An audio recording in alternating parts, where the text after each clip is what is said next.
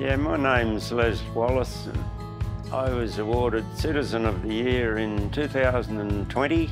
Well, I guess it's an appreciation of your efforts that you put into the community and a sign of thank you from the people for your efforts. So, yeah, and it's nice to know that you've been appreciated, but you don't go into it looking for that recognition or anything of that nature. It's just something you do to make the community flow along and all the events that happen.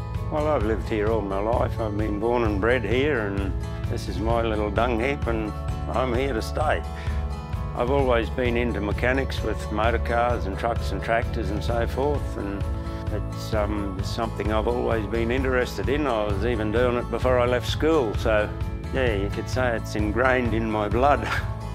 Australia Day is recognition of the coming of the nation and all that. It's our identity as a nation and a people, a race, even though we're imports.